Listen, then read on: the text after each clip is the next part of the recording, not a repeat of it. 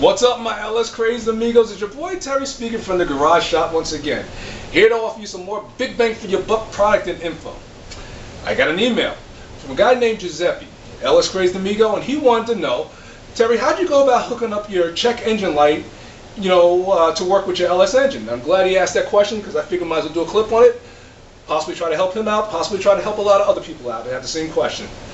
So, first thing you got to do is, I got two of my cars here, and they're similar but a little different when it comes to hooking up the check engine light, and I'm going to show you a couple of ways which I went about doing it.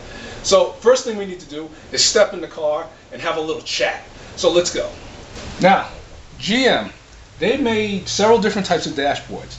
This is a 71 Chevelle. So now if I was to take this instrument cluster out, there would be a circuit board.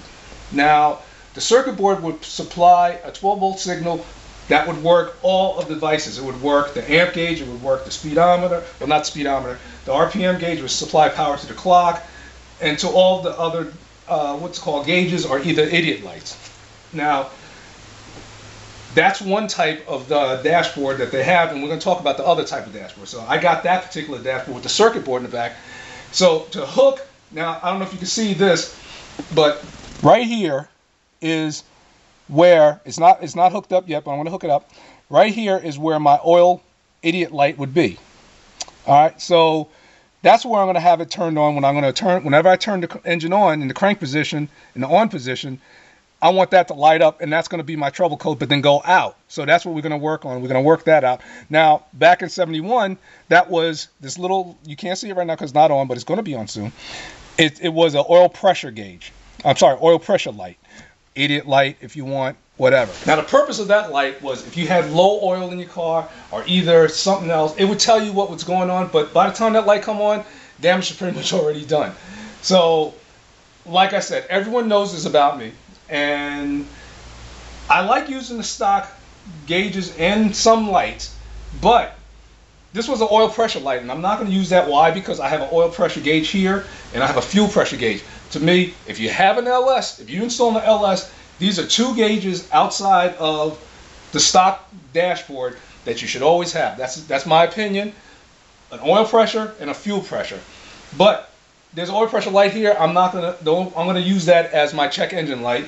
Now, the way to do it is, all you got to do is on your harness, if you can find the oil pressure send, the little wire that goes to the sending unit, all you got to do is tie it in to your computer mill.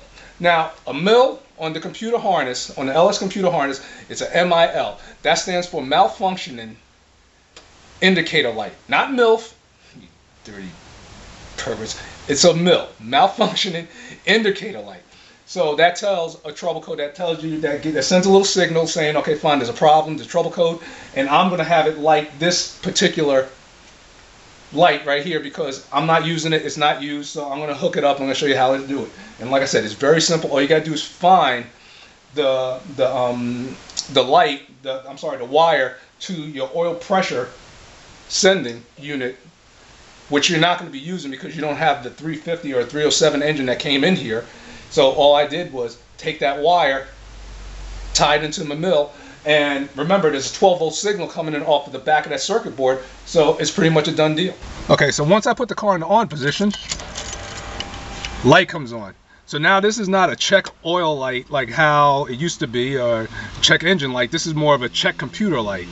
And once this comes on, when the car's in, like running, then you know to check your computer. But so now I'm going to start the car up, and it should go right off. Went off. Now if I get a code, if I have a code, that light will come on and stay on. But right now I have no codes, and that's a cool way to hook this particular style dashboard up. Just like the Chevelle, this is my 69 Camaro. It's got an LS2 equipped. And if you're like me, when you buy a car for a project, I prefer not to have the engine transmission in it because I like to put my own stamp on it and personalize the car just for me. And like that's what this hobby's all about. Making the car yours, making it what you want. You dream about it and you make it. So now, but when you get a car, sometimes you open up the hood and you see wires all over the place. You got some wires, you know, all taped together, and some wires are just spliced, and you got other wires just hanging around, you know. So just take that equation out, and, you know, like, if you can, get yourself brand new wire harness on the whole car, because it'll take that long to wire the whole car. And they even sell it in separate, you know, like, you got your intermediate wire, you got your rear wire, you got your interior wire. So you can buy it. You can buy the harness separate, the separate harnesses for the car. But it just makes it so much easier, and because the best part about them is they come labeled, and it's going to prevent troubles down the road, because sometimes you know, you're dealing with these wires that are like 35, 40, 45 years old, and, you know, why take a chance, especially if you're going this far.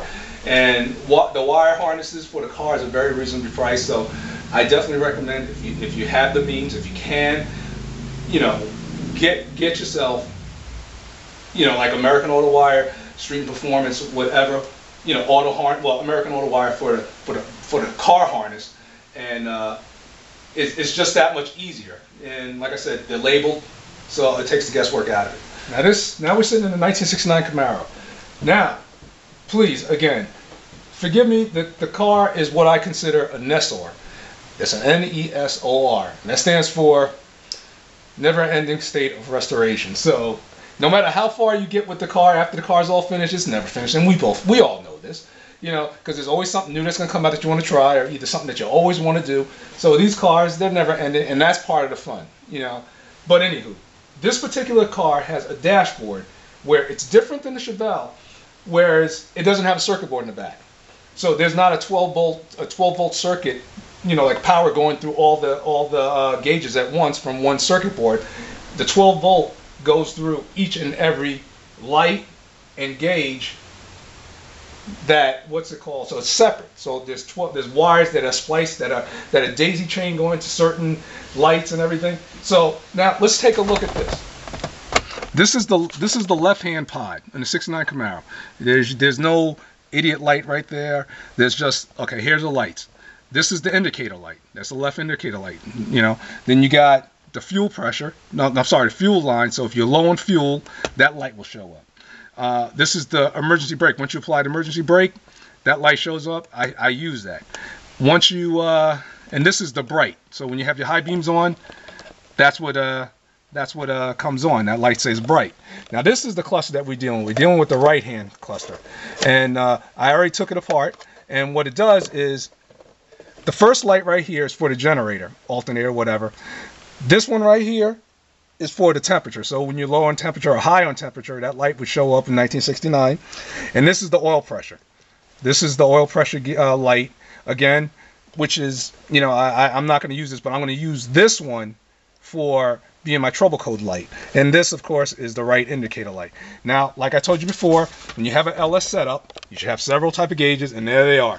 Now, here's my volt, because like this car didn't have a voltmeter, you know, tell me how many volts I have. I think it had an amp, but I'm not dealing with amps, I'm dealing with volts. This is my temperature, little gauge. This is my my fuel pressure. Again, should always have a fuel pressure, and of course my oil pressure. And I pulled these wires down so I can work with them. But this is my little pod, and you can get this pod for '69 Camaro from American Auto. What is it? Autometer. They make the pod for this, and it's very cool, and it looks really beautiful in the car. All right, so now we're gonna hook up the idiot light, or should I say the trouble code light, on my oil pressure. Now, this is the second way you can do it. You can go to AutoZone and pick up, this is what my idiot light was before, my trouble code light. And you can pick this little wire up. It has two leads, one for power, one for negative, and it's about maybe $4. And what I did was I drilled a hole here, and I would stick it in there, and it worked fine. It still works. But the only problem is, on a sunny day, you can't really tell if this thing's on, or if it does come on, it's not bright enough to like really hit you in the face. So that's why I'm going to this one, because no matter you driving, it's going to hit you in the face. And I'm going to show you exactly how to hook this up. Now remember, when we're talking 12 volts, we're talking 12 volts crank on. So that means the power comes when the key's not in the car and the car's like in the off position, there's no power. When we're talking 12 volts, we're talking about when you turn the car on, the power comes on, and when you turn it to start, the light stays on, and when it goes back to the on position, the power's still on. That's what we're talking about when we say 12 volts and crank. Okay, I finished hooking this up. Now, I don't know if you can see this or not. This wire is coming all the way from out the engine compartment. This is the oil pressure sending unit wire. I don't know if you can see it, but like I said, this is great because it's labeled. It says it right there, but it's a little blurry, but you can't see it. Now, this wire, you hook up to the brown wire coming off your computer, the MIL wire. That's, again, malfunctioning indicator light wire, and you just tie this in. Now, with this harness, what you have to do is, remember, this type of dashboard, it doesn't have that circuit. It doesn't have a circuit board in the back that brings power. So you're going to have to actually bring power to, if you don't have power going to it already. See, when I hooked this up, I didn't put power here because I knew I wasn't using the generator and the water temperature. So now I want to use the oil pressure light as my idiot slash trouble code light.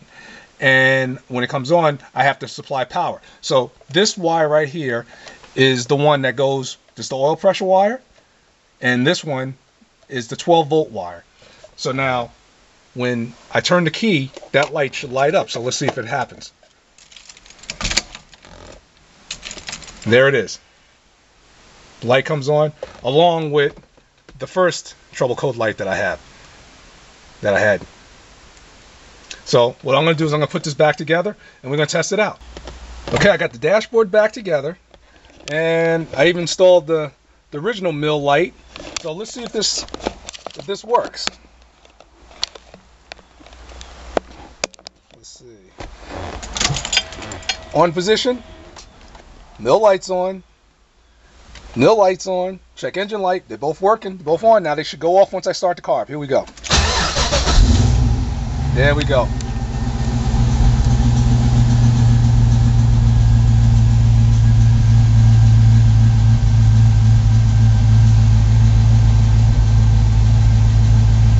Both off.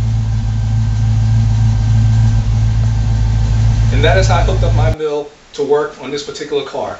Now remember, if you have idiot lights, you could just find the negative wire off the idiot light and hook it up to the mill wire off of your computer. Now if you're rebuilding a harness, you have to find which wire is the mill wire. But if you have like an aftermarket LS harness, it'll be a brown wire that comes right off the computer. You can't miss it, and it'll probably say what wire it is in the brochure, in the pamphlet, or the write-up when it comes with the harness. But that's pretty much it. And it's time, looking at the clock on the wall, or should I say ceiling, for me to head on out. I think I'm going to take a cruise in one of these cars, and it's a nice day, and enjoy myself. So next time we meet, please, as always, be easy, and I'll catch you guys a little later. Take care.